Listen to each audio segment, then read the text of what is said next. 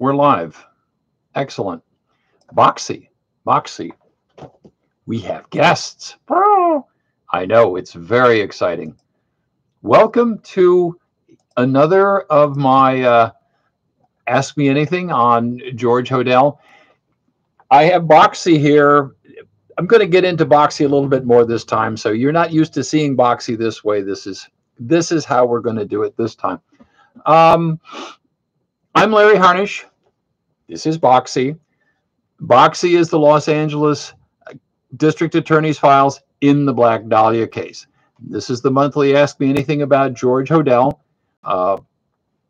Only George Hodel questions, no Black Dahlia questions. The Black Dahlia questions will be the first Tuesday in March, which is March 5th.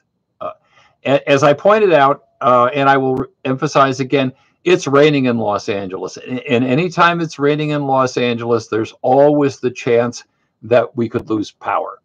It does happen. If that happens, I'll come back a week from today, next Tuesday, if that happens. But anyway, for now, things are good. And I have kind of mood lighting going on unintentionally, inadvertently. Anyway, and yes, the chat is on super slow to inhibit trolls. Any harassment will get reported immediately. I am not going to mess around with harassment. If you're new, and I know we have at least one new person, but if you're new, I have been fact-checking Steve Hodel for 20 years, ever since the publication of this book in 2003. And I don't know everything that Steve Hodel says. I have a working knowledge. I listen to a bunch of his podcasts, and I will tell you now, Steve Hodel lies all the time. He lies about everything. The average person who doesn't know anything about the Black Dahlia case or law enforcement or the legal profession or the medical profession cannot possibly imagine how much Steve Hodel lies. Let me give you a quick example. Steve likes to say that he remembers the fancy cocktail parties at the Soudan House when he was 7 or 8. Okay, no, he doesn't remember that. It's imaginary. Steve Hodel's parents were divorced at that time, and Steve and his brothers weren't living at the Soudan House except in dire emergencies. We have letters that Dorothy Hodel wrote to John Huston, her first husband, pleading for money, asking for money, and she will talk about living with George at the Soudan House and how terrible it is. She's kind of a drama queen, and she was also an alcoholic. But nonetheless, there were times when they were living at the Soudan House, but it was very brief and it was uncomfortable for everyone. And I think she used the house as a mail drop. She moved around a lot, so I think she used the Soudan House as a mail drop, but otherwise, no. The glittery parties that Steve describes, the who's who of Hollywood, that didn't happen. That's totally imaginary. Another example is Steve likes to cite the transcripts of the bug of his father's house. And an example of that is one of the technicians running the equipment says he's having trouble with one reel. And Steve transforms that into saying his dad saying, "I'm in trouble."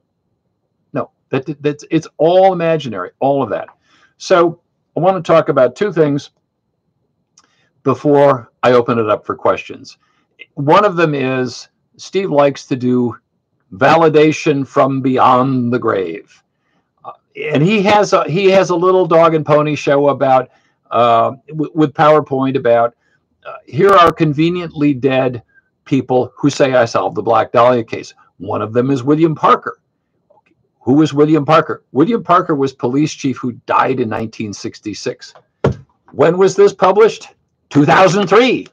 Do you think William Parker ever read Black Dahlia Avenger? Only in the afterlife. So no. Of course, that's no impediment to Steve Hodel. And I'm relying on my memory here. I think Steve's claim is, oh, well, William Parker told his barber that the killer was a doctor. And we know who that doctor was. It's like, my head hurts from leaps like that.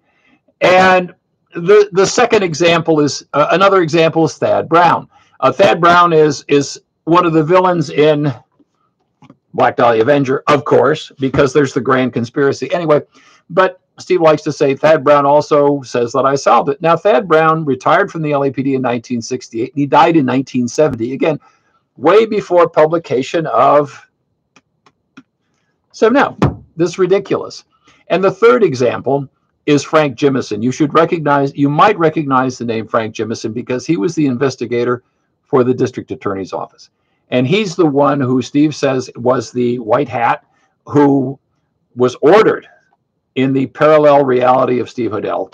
Frank Jimison was ordered to turn over the district attorney's files in the Black Dahlia case. As you can see, he did, because I have them, but kept a second set of books that Steve was going to magically find many, many years later. Okay. And we're going to get into what is in here. This is why Boxy is not enjoying being tipped up on end, but be strong, Boxy. Be strong. That's a good sport. Okay. Let's look instead at LAPD detectives who actually heard Steve Hodel's claims, who actually knew the people involved, who actually knew or know the Black Dahlia case. Example number one, Ed Jokish. Ed Jokish, I became friends with Ed Jokish. He worked homicide in the 1940s.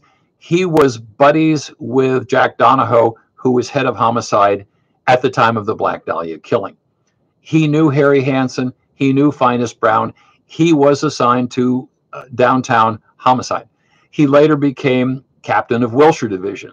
And that's how I got to meet him in retirement. Now, Ed Jokish went to his grave fighting with Steve Hodel and saying Steve Hodel was full of it. Ed was if you knew Ed at all, Ed had a lot of fine qualities, but he was a bulldog. When he got his teeth into something, he didn't give up. And Ed really went after Steve Hodel. He also got Gary Ingmanson involved. Now, who is Gary Ingmanson? Gary Ingmanson is the attorney for the Los Angeles Police Protective League. And so Ed, retired captain of Wilshire Division, former homicide detective, said, yeah, Steve Hodel is full of it. Gary Ingmanson, attorney for the Los Angeles Police Protective League, joined with Ed in saying, yeah, Steve Hodel is full of it. So that's two living people who actually read the book and said, no, Steve Hodel is full of it. Fine. Is there anyone else? Why, yes, there is. Danny Galindo, retired homicide detective, took over the case after Harry Hansen retired in 1968. Danny Galindo was the custodian of the Black Dahlia case. That's how the LAPD handled it, how RHD handled it after Harry Hansen retired. It was kind of in a custodial role. And one of the people who had custody of it was Danny Galindo. John St. John was also custodian of the Black Dahlia case. I wouldn't say that any of these guys were actively investigating it, but they were the custodians of the case. They knew it. They would take calls from the public and that kind of thing. Danny Galindo. Danny went on television on Channel 11 with Tony Valdez and Ed Jokish to say, yeah, Steve Hodel is full of it. Okay, so that's Ed Jokish, Gary Ingmanson, and Danny Galindo. Well, is there anyone else? Yes, there is. Rick Jackson. Oh, now who is Rick Jackson? I call Rick Jackson the godfather of LA crime writers. He's buddies with James Elroy. He's buddies with Mike Conley. He's buddies with Miles Corwin. He's a very nice guy. He retired as homicide detective and then went back to head the LAPD's cold case unit. And what does he say about Steve Hodel?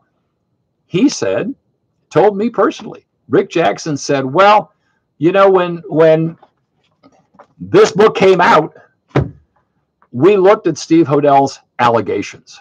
We looked at them. And if there had been anything to it, we would have signed off on it just to clear the books, just to clear the case.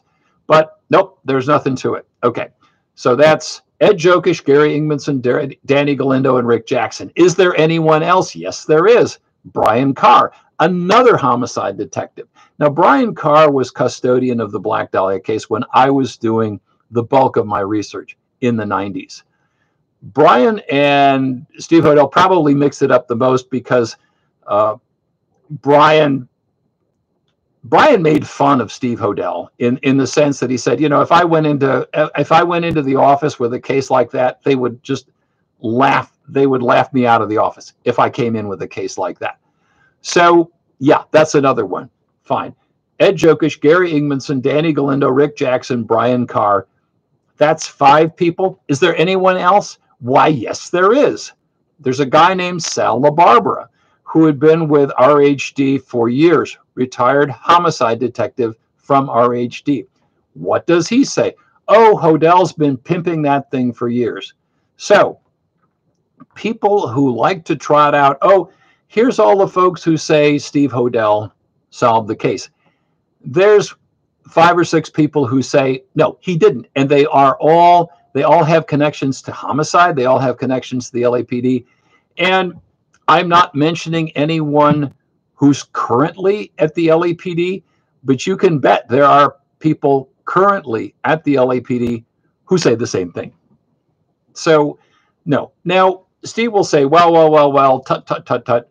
There's this conspiracy to protect the LAPD, to protect the department. There's a reason they don't accept my solution as portrayed in.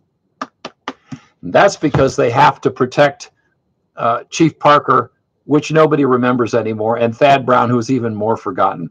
I mean, if you went up to the average police officer today and asked them about LAPD history, you'd get a blank look. The most they know is they might know William Parker because Parker Center was named after him. Thad Brown would be blank look. They don't know. They don't know. Okay. So that's my response to the validation from beyond the grave. And it is just as ridiculous as it seems. And now the spotlight turns to Boxy. Okay. Now, Instagram people, you probably can't see Boxy real well because I'm stuck in this weird portrait format instead of landscape. YouTube people, you can see Boxy. I have turned Boxy up on end. These are all files in the Black Dahlia case. That's what these are. And I have flagged all of the files that have anything to do with George Hodel. They are this one, this one, this one, this one, and the Hodel transcripts, which are here. That's it. Everything else other than these, everything aside from these is not George Hodel. Really? Yes. Now, what do we have here? Well, this is Frank Jimison's interview with Dorothy Hodel's mom. That is a couple of pages. I have here a memo. What's totally burning out? Sorry about that. I have a memo about setting up the electronic bugging equipment at George Hodel's house. Okay, you going back in here? Then I have, what is this? Oh, this is Frank Jimison's final memo, his summation of the case, where he says the evidence tends to eliminate George Hodel. Oh, dear. I have here letter from Mary Unkefer about Lillian Lenorak living at the Hodel house. And finally, the district attorney's transcripts. And that is frickin' it. All this other stuff, everything you see up here, all of that is not George Hodel. It's Leslie Dillon. A lot on Leslie Dillon. There's a lot on the Astor Motel. There's a lot on the Crown Jewel, Cocktail Lounge, Grill, what have you. They investigated the heck out of this stuff. So when Steve Hodel says, yeah, it's in the district attorney's files, there's almost nothing. I mean, I could pull these folders out of here and you wouldn't even know it. Well, Boxy would be a little bit lighter, But that's it. Now, Steve also likes to say things that are here that aren't in here. And a great example of that is my dad was suspected of killing his secretary. No, that's not in here. The only place Ruth Spalding turns up, and not by name, is in the Hodel's transcripts. And what George Hodel says is they can't talk to my secretary because she's dead. Pardon me. That's true. She was dead. And later he gets into it a little bit about it. Now the reality, he talks a little bit about it.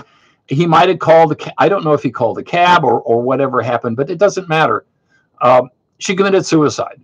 We have her death certificate. I posted it online. She committed suicide with an overdose of barbiturates. As inconvenient as that may be to Steve Hodel, that is the reality. The inconvenient reality is that she wasn't killed. She wasn't murdered. Nobody was ever suspected of murdering her. It was a clear, open case of an overdose of barbiturates, and that's it. Okay. Now, I am done with Steve Hodel's alleged validation from beyond the grave and how ridiculous that is. And Boxy here and the meager amount that's in George Hodel. You might think, again, you might get the idea, if all you know is what Steve Hodel said, that the district attorney's files are bursting with information about George Hodel. Nah, almost nothing. Almost nothing. Okay. So let us go now to the questions. And the way this works is I will alternate, Butthurt Hotline. I will alternate between submitted questions and the live questions. So let me roll back here. Hello, everybody. And let's see. Interesting piece from 1997, very brief interview of Phoebe and Virginia Short. Yeah, Chip, I'm not going to do Black Dahlia questions now. I'm guessing that's from Tony Valdez's piece for the 50th anniversary. Lady Tyler Bio Rodriguez, does Steve still go on about the Eric Kirk incident being connected to the Dahlia case? I don't remember. Is that somehow the Gene Spangler thing? Steve has to do. Here's what I can tell you about Steve Hodel, George Hodel, and the Gene Spangler thing. George Hodel was arrested on charges of sexual conduct with his daughter Tamar. He was arrested. While George was in jail, Gene Spangler disappeared. And Steve's claim is that, well, George had to, immediately bail out of jail. And of course, as one would do if you had just been arrested and possibly under surveillance, is go out and kill a bit actress, Gene Spangler. And I mean, the reality is we don't know what happened to Gene Spangler. Is she dead? Well, she probably is, but we don't know that. We don't know whatever happened to Gene Spangler. But nobody's ever established a connection between George Hodel and Gene Spangler. It's just Steve Hodel wishing things were true, and boom, they're true. That's how he operates. So I'm going to assume, Lady Bio Rodriguez, that Kirk is the Gene Spangler reference to Kirk. Other than that, if that's not it, put it in the comments, and I'll see if I can dredge up something. Doug says, not sure how much you want to go into the surrealism art thing, and I've ordered but not read Exquisite Corpse, but I've tried to think what someone who really wanted to send a surrealist message would do. Please don't judge me too harshly. I checked out the 120 Days of Sodom reference. Steve Hodel notes the passages regarding activities on January 15th in chapter 17. Was surprised to find that this date is in the third part of the book described in Wikipedia. I know you hate it. Part 3, January, the Criminal Passions. The notes outline tales of libertines who indulge in criminal activities, albeit stopping short of murder. Part 4 involves the murderous passions. I have more, but don't want you to think I am a freak. Bottom line, a real surrealist would have waited until February. Anyone trying to make a surrealist reference would have cut the eyeballs. Yeah, that's a good point. Evoking Salvador Dali's La Chaîne Andalou. You can find lots of references that say in U.S. surrealism was identified with Dali. Steve Hodel references Dali in Black Dahlia Avenger 2.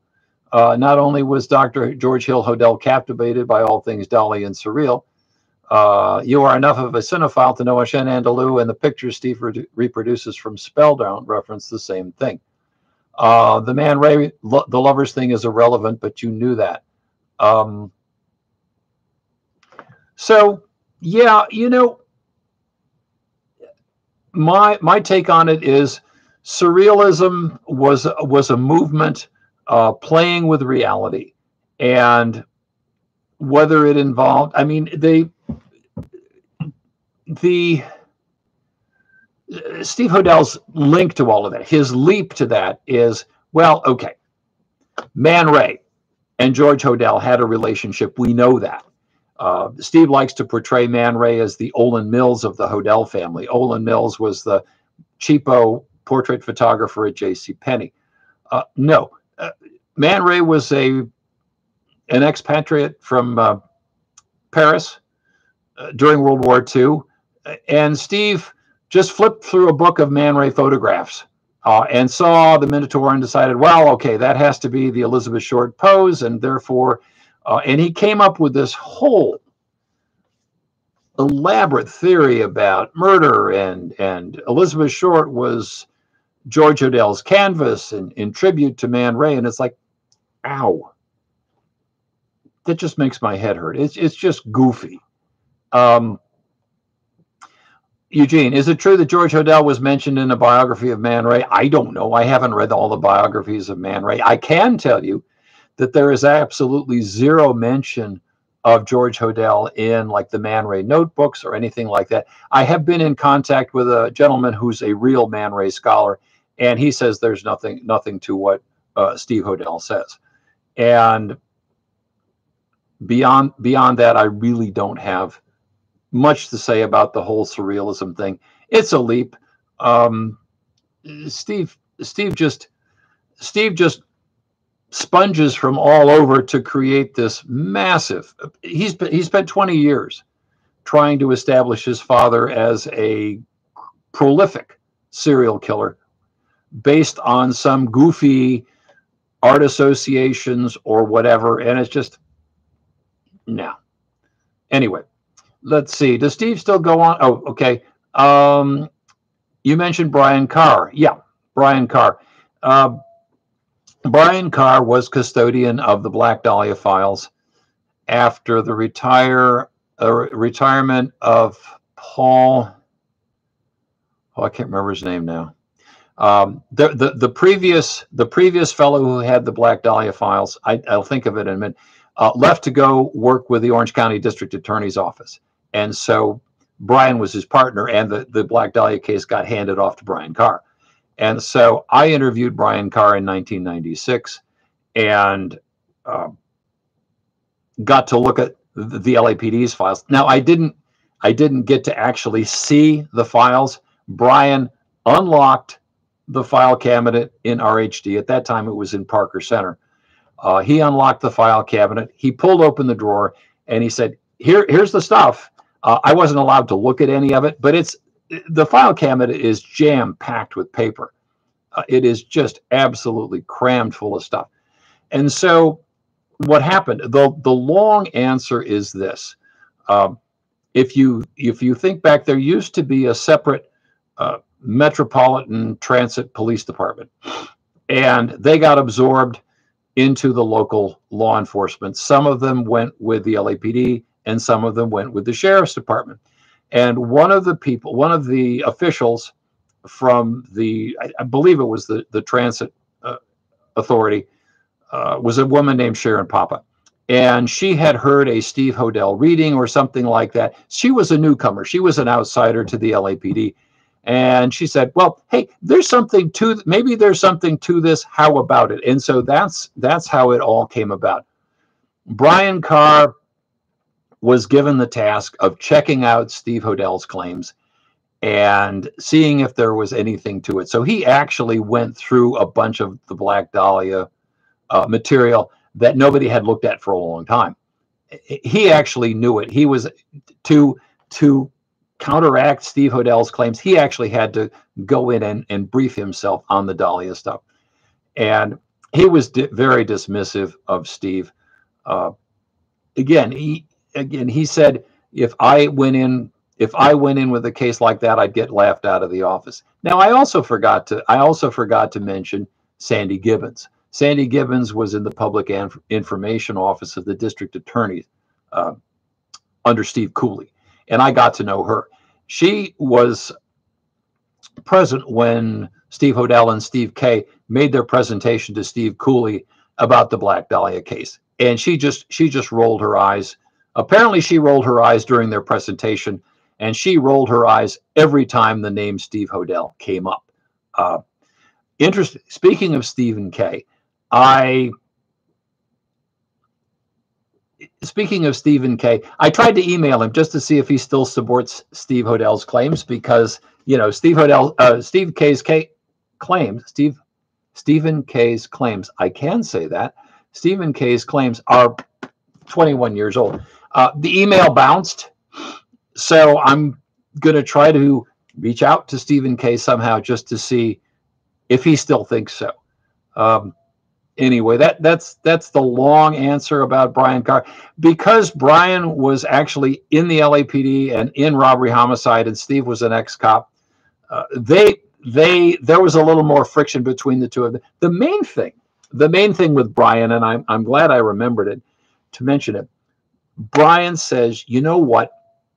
If Steve Hodel had come to me before he wrote and asked to see his dad's file, I would have showed it to him out of professional courtesy. If he'd just come and said, hey, Brian, my dad was a suspect in the Black Dahlia case. Can I see his file?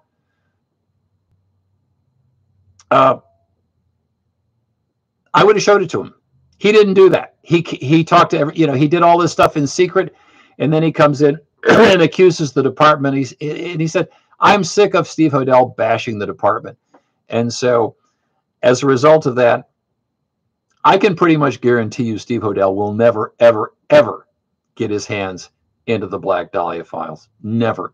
So that, Jean Marie, that's kind of the long thing about Brian Carr. But yeah, that is it. I had lunch with Brian Carr a couple of years ago. He's retired, and that's the one thing he made sure to mention, is that Steve Hodel never asked to see his dad's file before he wrote the book. Big mistake. Let's see. Let's go over here to Elena. Steve Hodel says that in 1950, the original DA's investigators suspected George Hodel might have buried victims' bodies in the basement of the Soudan Franklin house, and a trained dog, Buster, finding some proof of it. I love Buster the cadaver dog. It's sort of, there were stories written about Buster where it's a cute animal story combined with Jack the Ripper. What is in here? And I'm not sure if it's one of these flag files, but yeah, they did talk to a guy. He was either a plumber or an electrician. I tend to think he was a plumber who went down in the basement of the Soudan house to do some work. And they asked him, did you notice any freshly dug dirt? Or something along those lines. And he said, I was just down there to check the pipes. I didn't go around the whole basement. And I want to give, for people who don't live in Los Angeles or don't live in the US, what are we talking about when in California, when we say the basement of a house? It is not, if you're from some other part of the country where they have a finished basement with a rec room, and it's kind of like the man cave. There's a TV center and a billiard table and a bar and all that. That's not what basements in Los Angeles generally look like. Most of the time, it's an area that's dug out, and you'll have like a water heater down there, or a boiler, or a furnace, maybe a little bit of storage, that kind of thing. It is by no means a finished basement. The finished, I can only think of one. Now, I've never been in the Soudan house, so maybe that's different, but I can only think of one house here in LA that actually had a basement. It was some ritzy estate in, I think it was Hancock Park, and there was a bowling alley. Now you're going to go, oh wow, a bowling alley. Well, it was one lane of a bowling alley. So there was a bowling lane down there, but it was one.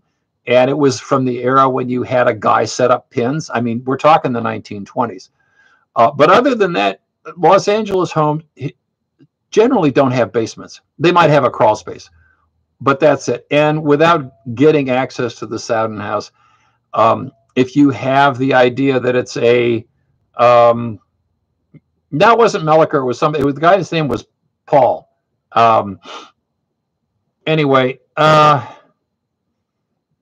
okay.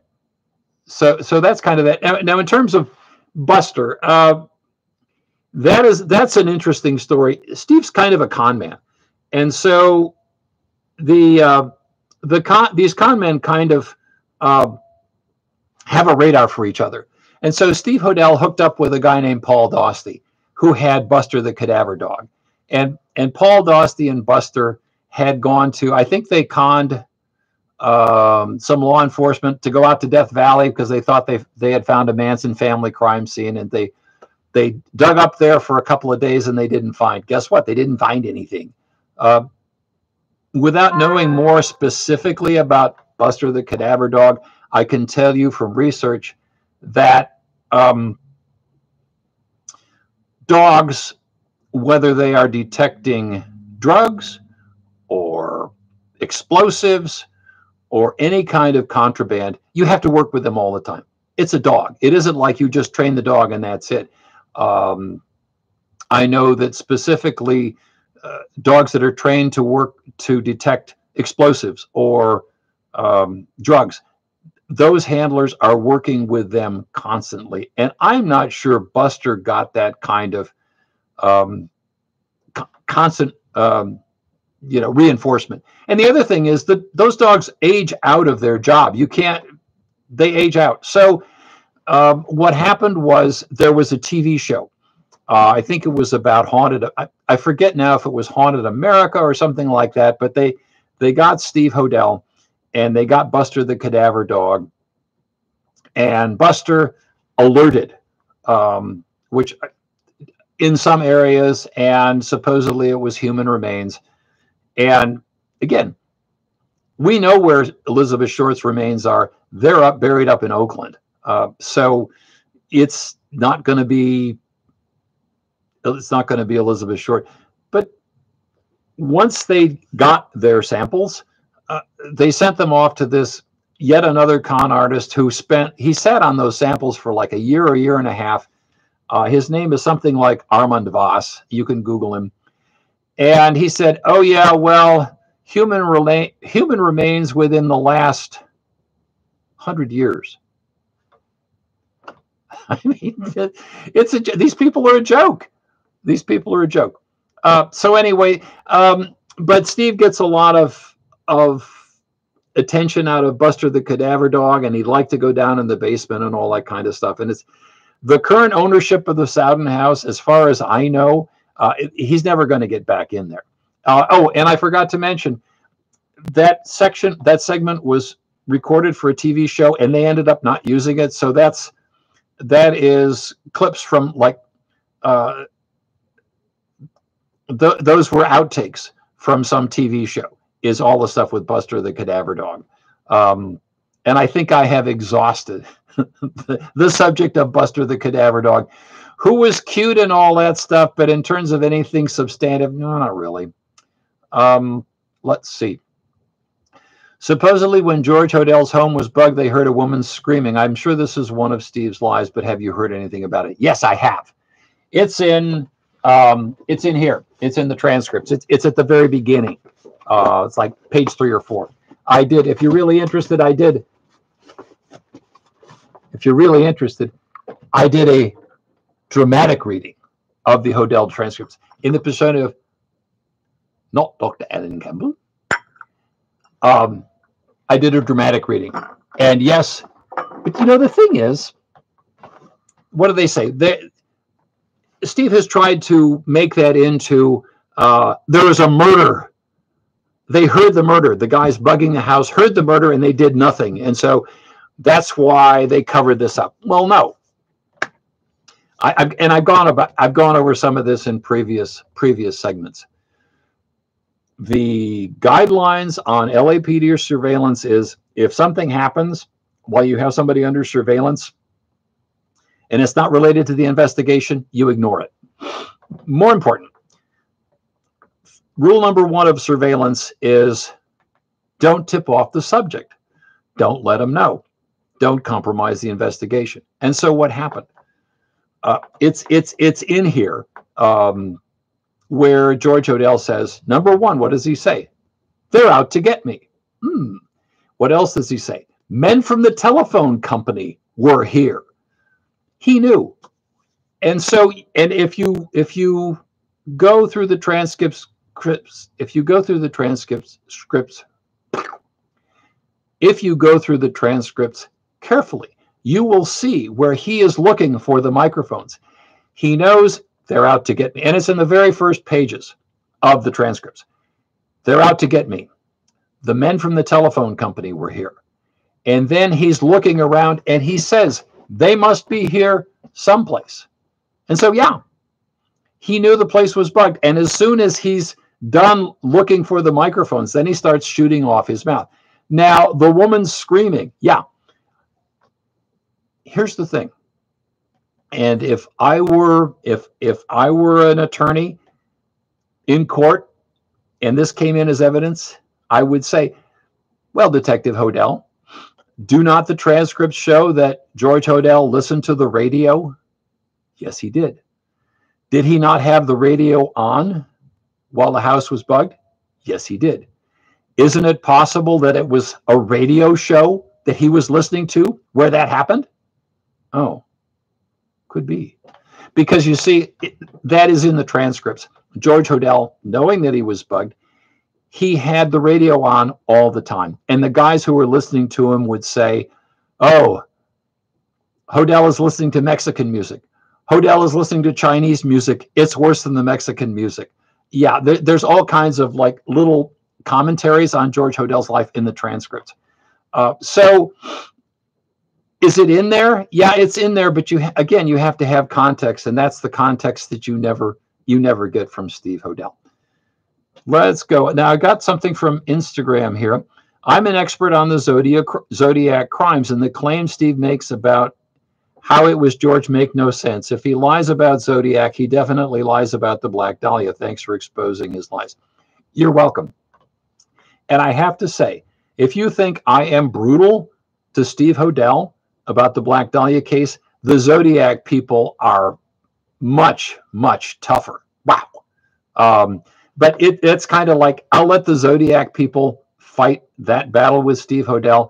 I'm only going to do the Black Dahlia and that stuff because there's a lot of expertise involved in the Zodiac case that I don't have. And I don't have time to get up to speed on the Zodiac case in that way. I will just have to say it shows really something wrong with Steve Hodel where he's had to attach his father to all of these famous murders. It's pretty bizarre. Okay, thank you. Let's see. Moving back to a submitted question here.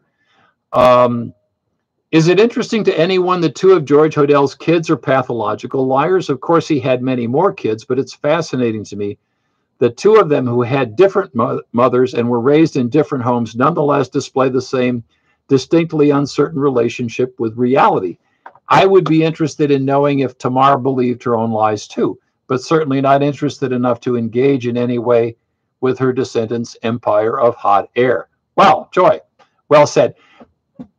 That's a good question. My my hunch is this. Tamar definitely had reality issues. She exhibited, she started lying at an early age. When you go through and read the original news accounts from the trial of George Hodel, her mom says that, yeah, I had her seen by a psychiatrist when she was, I think, 7 or 8. Tamar started accusing men of molesting her and telling fantastic stories. And in the trial of George Hodel, they had about 10 women, all women, who knew Tamar, her mom, her grandmother, various other ladies. The grandmother supposedly got off of her deathbed, or her sick bed at least, to testify about Tamar. And they said, no, we wouldn't believe her under oath. And there's really nobody to support what she says, other than Steve Hodel wanting it to be true. So Tamar there's this Tamar line of the family. Tamar, and then Fauna number 1, and then you've got her daughters, Rasha and Yvette, and then you have Steve. And I think my hunch is what happened is Tamar, there was enough of an age difference between Tamar and Steve where he kind of knew her. He knew about her, but they didn't really have a lot of contact, but he knew what she said. And so when Steve goes to write Black Dahlia Avenger, he wrote that book in total secrecy. Again, he did not ask Brian Carr to see his dad's files, but nobody in the Hodel family had a clue of what he was working on until the book was published. And some of them were royally ticked off. They were. Duncan, the oldest half brother, never talked to Steve again. The Philippine branch of the family, they hate Steve. But what happened was, Fauna number 1 had an interesting life. Tamar handed her off to a black family under the cover story that, oh well, she's really black and she'll turn black someday. So Fauna was handed off to a black family. She was handed off to a washroom attendant in Nevada, okay, and raised, and thinking that she was black. I mean, that in and of itself, by itself alone, a white lady being raised thinking she was black and then finding out, no, she's not. That's an interesting story. You don't have to do anything to jazz that up. But Fauna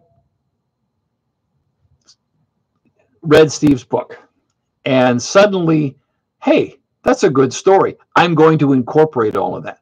So Fauna then incorporates all of Steve's claims, which then go into I Am the Night and Root of Evil with Rasha and Yvette. By the time I Am the Night and Root of Evil roll around, Fauna's dying of cancer.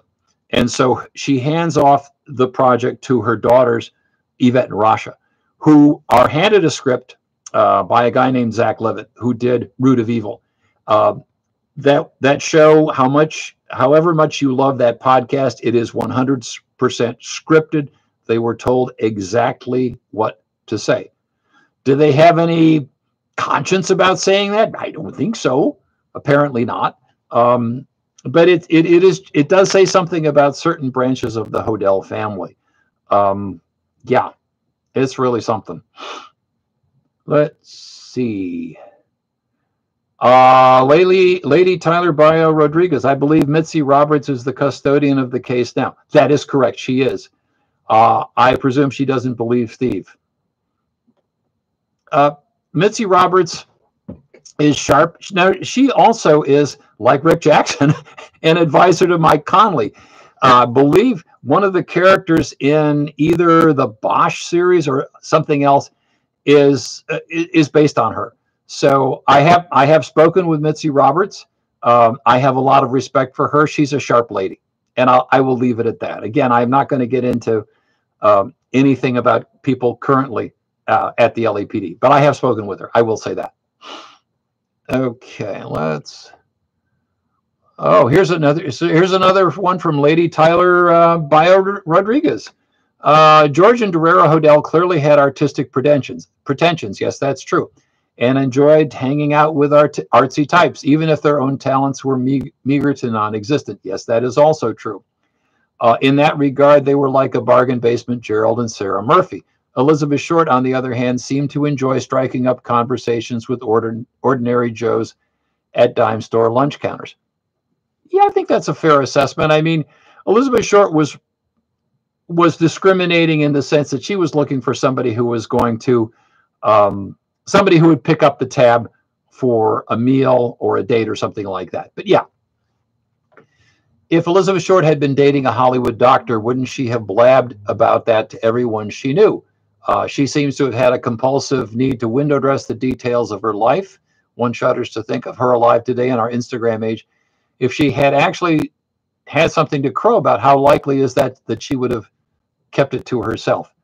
That's an excellent question. That is an excellent question. Someone asked in a previous thing, maybe it was you, what did Elizabeth Short and George, what would they have had to talk about? Great question.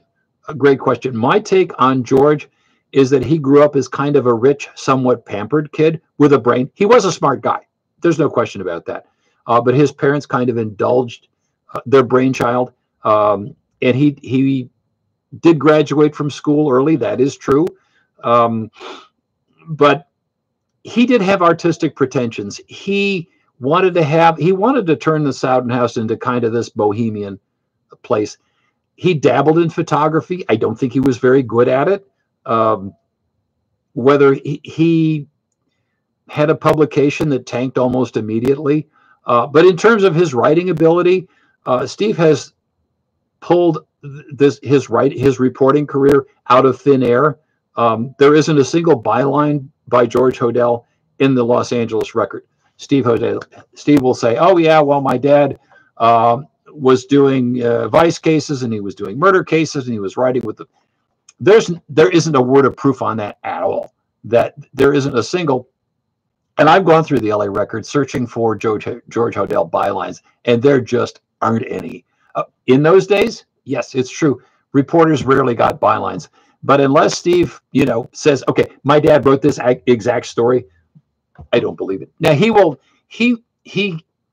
has got a story. It's a sidebar, sort of a mood piece about the main story is about a killing.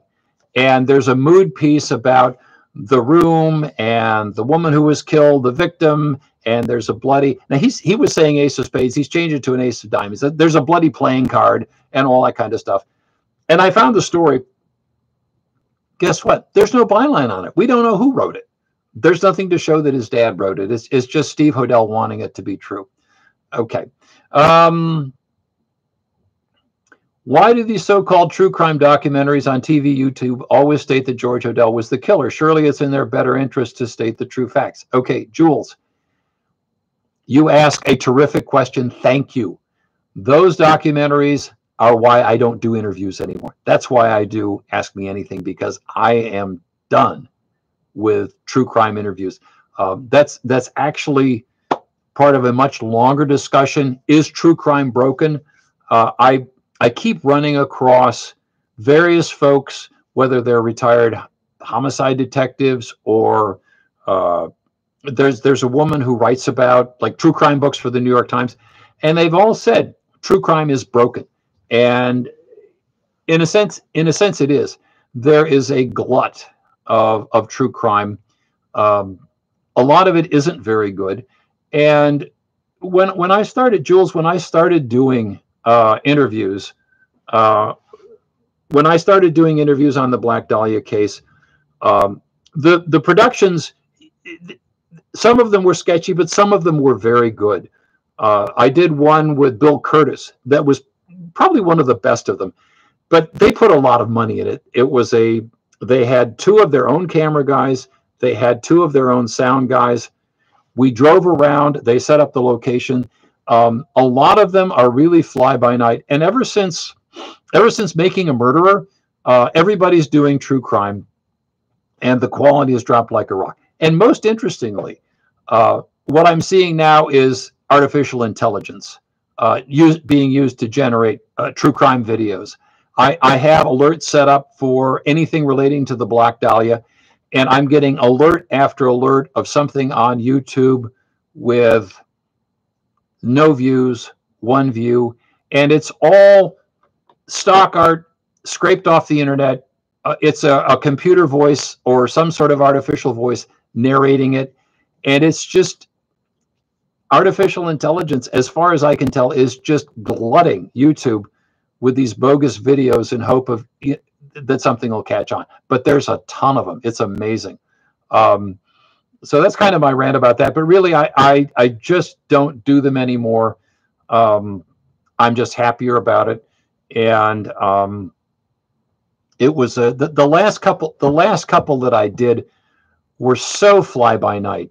You know, I mean, I've been doing them for 20 something years, and the public, the person watching the true crime show on television, you would have no idea how they cut corners, how they do like a no frills show.